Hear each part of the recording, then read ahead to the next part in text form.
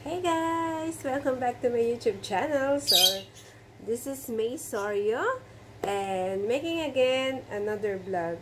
Pero, ang vlog natin for today is kakaiba dahil meron po tayong challenge. Yan. So, nakikita nyo naman po dito sa aking harapan ang mga saging. So, accepting the challenge ng mga ka-team Lalabs. Yan. So, shout out sa mga team Lalabs po. I'm accepting po your challenge na eating banana without using hands.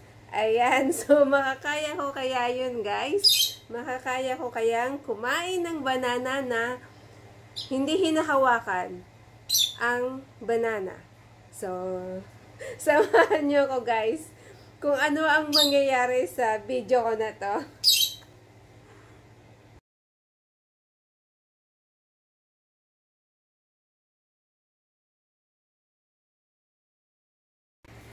Ayan! So, I'm ready! So, ito na yung banana.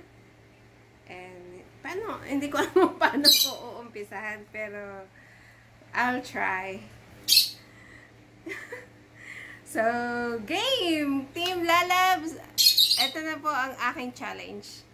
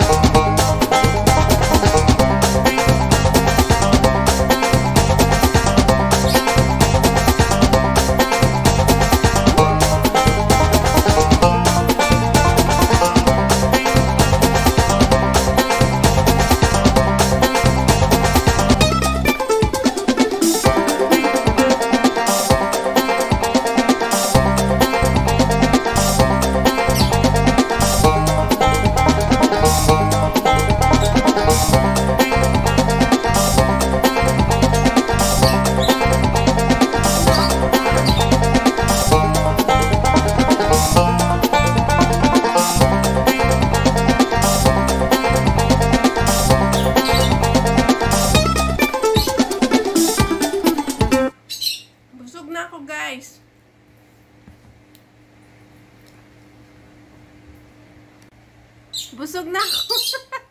Meron akong saging sa face. Ayan, so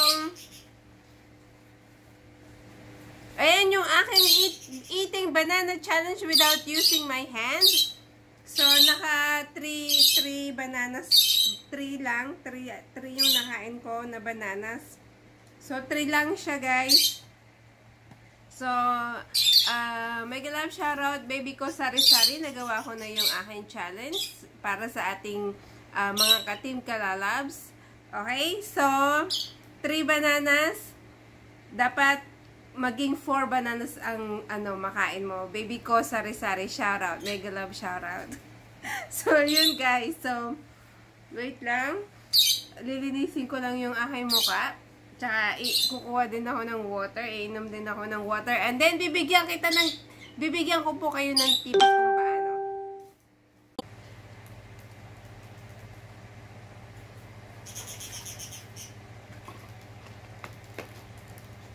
Ayun guys, so natapos ko na yung challenge ko para sa mga team kalalabs ko. So, ang maganda nito pag gagawin nyo na yung challenge, kailangan pala yung banana, yung banana nyo nakadikit. So, meron pang siyang ganito.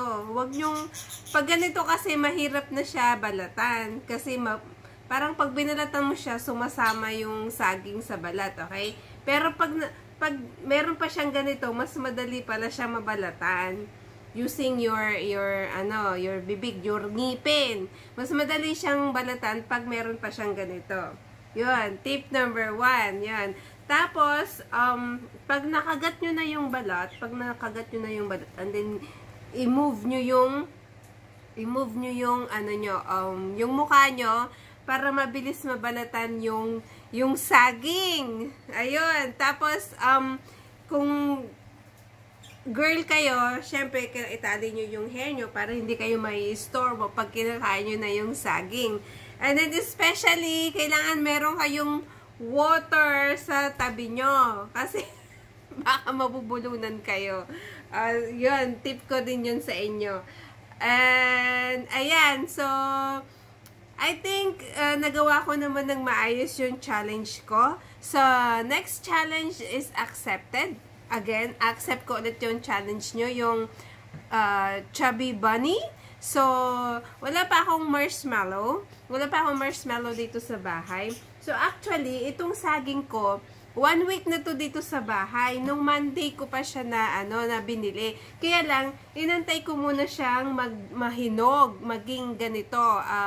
Meron na siyang dark spots dyan sa skin niya. Kasi pag meron na siyang dark spots sa skin niya, matamis na siya at talagang hinog na at hindi na mapakla yung balat.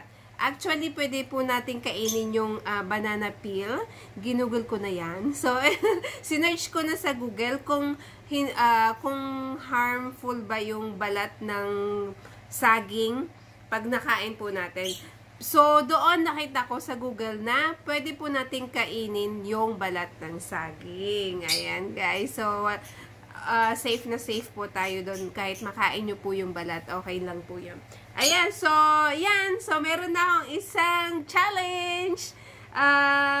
Team Kalalabs, natapos ko na yung isang challenge natin. So, yung second challenge is yung chubby bunny, yung marshmallow. So, bibili pa ako ng marshmallow. And third challenge is yung eating ampalaya, no reaction. So, akala ko sa first time, nung nabasa ko yung yung sabi ni founder, na eating ampalaya without reaction, akala ko, lulutuin mo yung ampalaya. So, hindi pala ganon. So, yung ampalaya, fresh ampalaya. So, parang kinakabahan ako dun sa fresh ampalaya kung makakain ko yun. Kasi super pait talaga yun. So I think, meron akong gagawing twist dun sa ampalaya challenge. May twist yun. So, pinag-iisipan ko na kung paano gawin yun. So, actually, may plan na ako. Ayan. Tapos, yung last challenge is yung 5 packs ng Pansit Canton.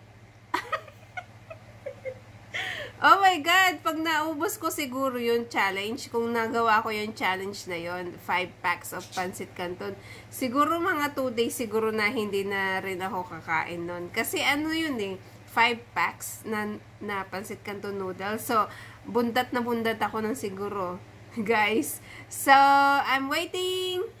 Baby ko, sari-sari, I'm waiting your challenge. So, gumawa ka na.